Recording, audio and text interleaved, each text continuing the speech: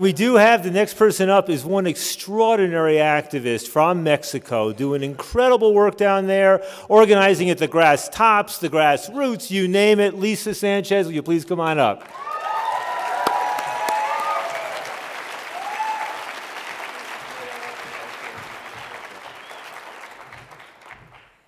Thank you, everyone. It's actually a great pleasure to be here. It's not my first conference, but it's definitely the best conference I've been so far.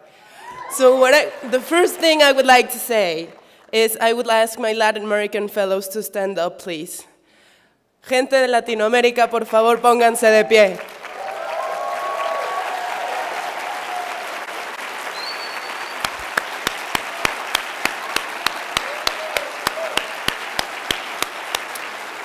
Do you see us? Because we are actually rocking drug policies out of the border of the United States. And we're making a lot of, putting a lot of effort into changing drug policy in one of the subcontinents that's been more hurt and had suffered the most out of the war on drugs.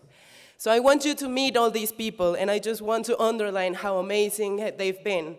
All the way from Uruguay, Guatemala, we had a lot of people from Colombia, people from Argentina, and of course people from Mexico.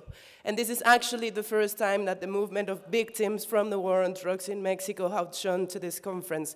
So I hope you had the chance to actually talk to them, meeting them, and hear their stories. So I come from one of the countries that had suffered the most out of the war on drugs. In 5 years, we had over 100,000 people killed, 25,000 people disappeared, they're gone, we don't know where they are. We have lots of children that have lost their parents and that have a very uncertain future right now. We need to end the war on drugs because of those children, because of those mothers that don't know where their kids are. But we also need to end the war on drugs because it's a matter of liberties, it's a matter of freedom, but it's also a matter of justice. In our region, in Latin America, we are like the most unequal region in the world. It's a matter of development, it's a matter of economics. And what I'm here to say is that you guys, people in North America, people in Canada, in the US, you've made this possible. Come on, we're in Denver, Colorado. You did it. You smashed it here. So we need you to help us end the war on drugs, not only in Latin America, but also across the world. So I will need your engagement at the international level. I know you're very active at the grassroots level, but we have very important processes coming up.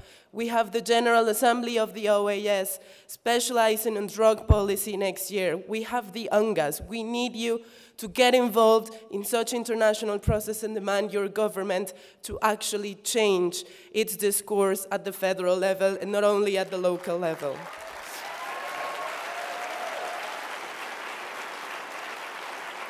I will use my last minute to actually thank Ethan and DPA for this incredible effort that you put together. We had interpretation into Spanish. We had a massive delegation of people coming from Latin America, lots of Latin American sessions, lots of international sessions, for you guys to actually get to know what's happening in the South, what's happening in other regions. So thank you so much for this effort, Ethan. Thank you so much, Stephanie. The DPA crew, you were amazing. And thank you so much to my Latin American fellows that are actually making this change possible. So in my home country, we don't have to have an organization of victims anymore. Thank you so much.